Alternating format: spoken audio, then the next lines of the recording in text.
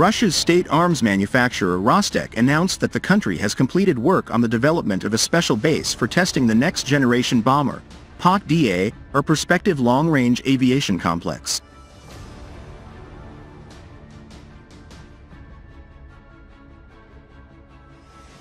The state corporation said in a statement, "Experts conducted a full cycle of research and development work to create a test base and a complex of stands within the framework of the Advanced Long-Distance Aviation Complex program."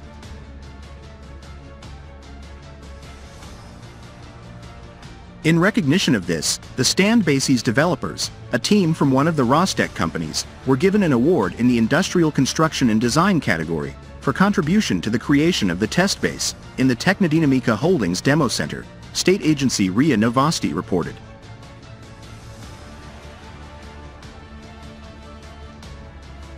The development comes a whole year after the United States unveiled its next-generation nuclear bomber, the B-21 Raider, which has since been hogging the global limelight.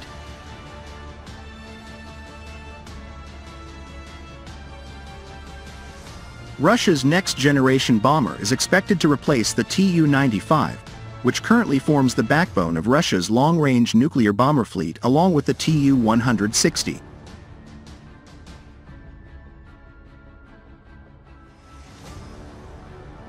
The new bomber is being developed by Tupolev and is expected to be inducted into service sometime before 2027. To bridge the gap in the capability left by this timeline, Russia has upgraded its Tu-160 White Swan bombers.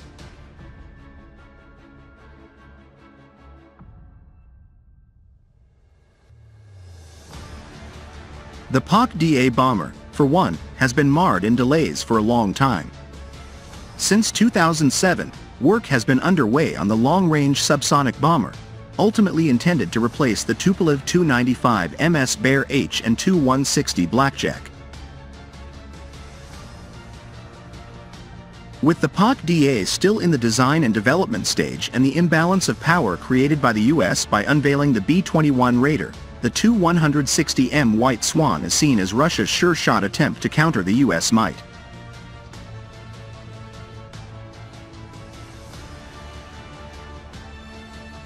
It was first reported in November last year that Russia was already bench testing several prototypes of the Izdali product RF engine it is developing to power the PAK-DA strategic bomber. Moreover, another report in TASS cited an industry source saying that a demonstration model of the long-range bomber PAK-DA is anticipated to be built by 2023.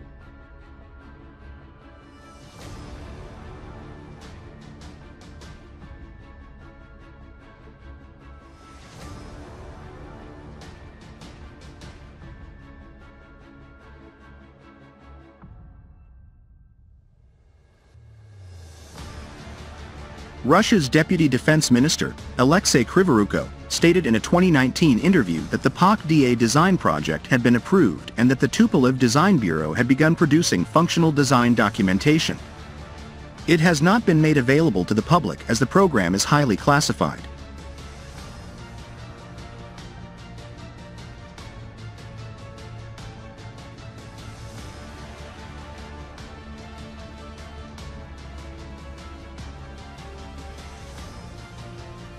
A patent drawing for an engine uptake duct emerged last year, which is believed to be the preliminary design of PAK-DA.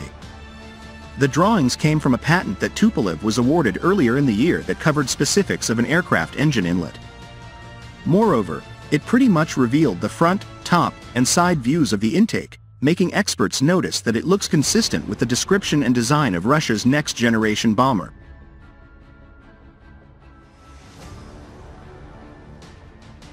The drawings led some pro-Western military analysts to note that the bomber had a flying wing design, much like the B-21 Raider, and appeared to be a knockoff of the American bomber. Russia has barely released any specific details about the PAK-DA that would give much away.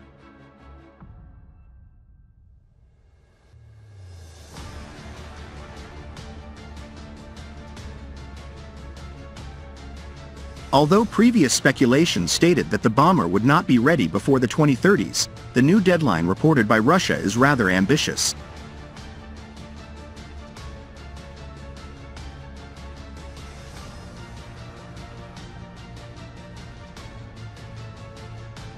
The report published in RIA Novosti highlighted that the bomber is being developed with wide application of technology to reduce radar visibility, which means it will be Russia's first ever stealth bomber.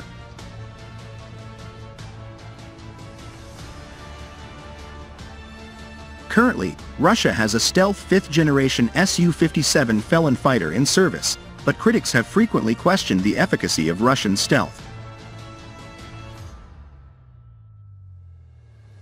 In the supersonic and hypersonic era, the Russian stealth bomber is being built as a subsonic bomber, which means it would fly at less than the speed of sound, just like the Raider. It will be used to carry massive payloads and cutting-edge weaponry.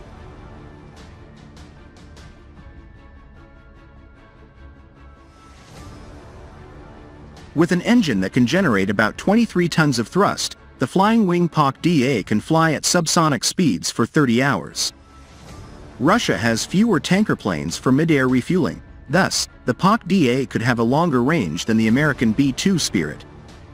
The bomber is being built with stealth and not survivability as the main objective.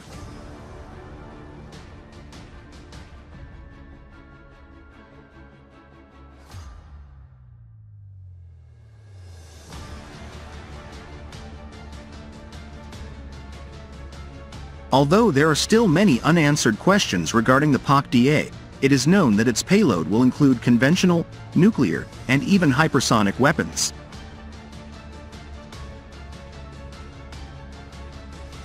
To accomplish stability and maneuverability, the flight computer uses electrically actuated aerodynamic surfaces installed on the wings, such as flaps. The Flying Wing bomber with low capability can work in conjunction with drones and has an internal bomb bay that can hold a hypersonic missile. At the moment, Russia possesses 3 different hypersonic missiles: Kinzhal, Zircon, and Avangard.